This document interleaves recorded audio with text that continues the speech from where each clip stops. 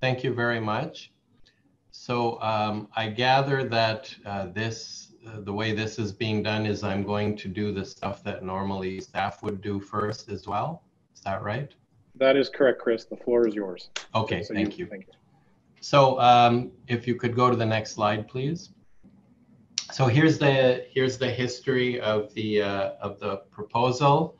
All of the activity with this proposal has occurred in the current year. Please go ahead. So this is staff's understanding of the proposal. Basically, those who have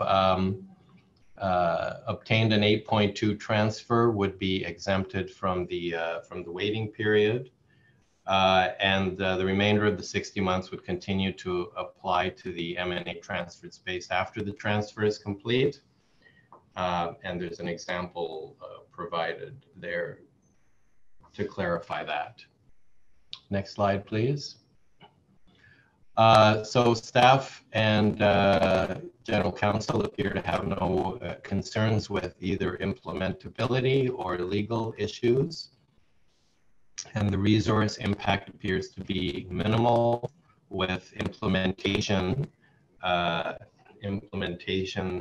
being possible within 3 months after ratification by the board. Next slide, please. This is the problem statement, and basically it derived from a policy experience report that identified that the status of 8.2 transfers with regards to either being or not being exempt from the 60-month waiting period restriction was ambiguous. And so this proposal seeks to clarify that the 8.2 transfers would be exempted. Sorry. Go ahead. Next slide, please. So the change is quite small to the text of the existing text of section 4.1.8, and you can see it there in the red font, basically making it explicit that eligibility for transfer would not apply to section 8.2 transfers. Next slide, please. Despite a few attempts I've made to generate discussion on PPML, the volume of feedback has been very low.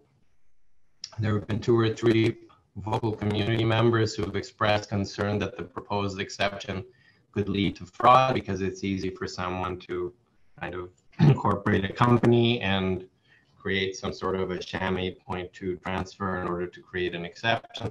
On the other hand, the counter argument is that people who want to engage in this conduct are going to do it anyway, and we're better off to have the exemption be explicit in order to ensure that people don't try and use other methods to bypass it that could reduce directory accuracy. So that is kind of the 2 opposite points of view that have been expressed, but as I say, by a very small minority of people. Most people have not said much of anything about this policy. Next slide, please. So since this is now in recommended draft state, it is possible that the AC would recommend adoption at this point. So obviously, we would like to make sure that the community has an opportunity to voice and any other opinions or concerns it might have with regards to this RDP.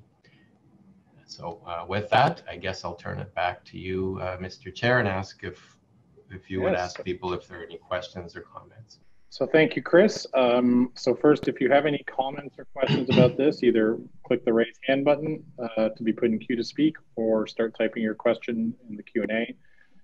This could be potentially the last time this policy is before the community. So even feedback such as in favor or against is very useful to the AC.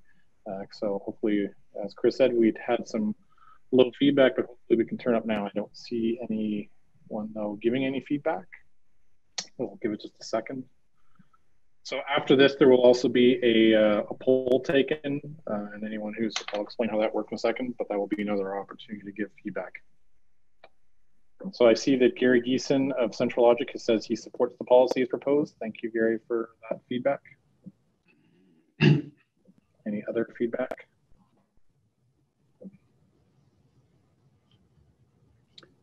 Okay, we'll give again, just because it's a virtual, I'll give a 20-second warning here to last call. If we don't have any hands raised or comments by that, we will close the comments. We see that David Farmer, University of Minnesota, I support the policy as written.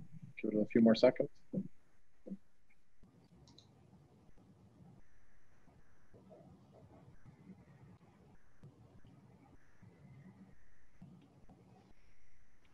Okay, if there are no further comments, we are going to close the queues. So we will not take any further comments in the Q&A or the raised hand, assuming I have not missed any. Do I see Beverly, have I missed any? We're clear. Okay. I would then thank Chris Tassett for the presentation, and normally we'd all give a lovely clap here. And we will now go to a poll. So this poll is open to anyone that can hear or is participating in this meeting, and it's popped up in there. So the question is, are you in favor or against recommended draft policy ARIN-2020-1 as written? So please either indicate in the poll that's popped up in favor or against. If for some reason you're not able to use the poll, we know some people who come in on the web cannot, use the Q&A section and just say in favor or against, and we will ensure they are counted. So we'll give 30 seconds for everyone to make their decision.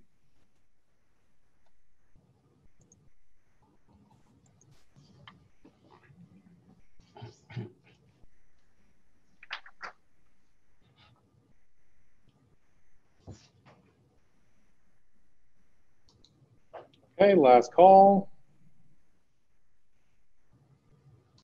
All right, we will close the poll now, and I'll ask Beverly if you could give us, or staff, if you could give us the results when you tabulate it. Just might take a second.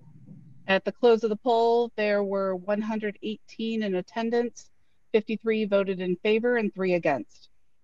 Thank you. That feedback will be provided to the Advisory Council for their consideration. Thank you all for your input on this.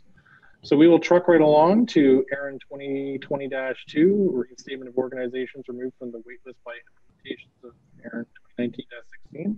And we'll ask Alyssa Moore to give the presentation.